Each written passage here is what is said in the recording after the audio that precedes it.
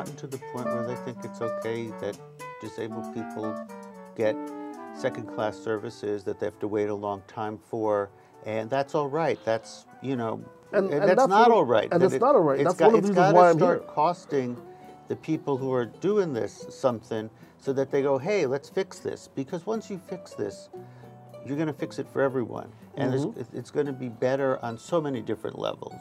That's why when I saw your show model, I was like, this is a perfect place for people with disabilities to come out, talk about, what's going on, talk about changes, and where we can get a fair voice. Well, thank you.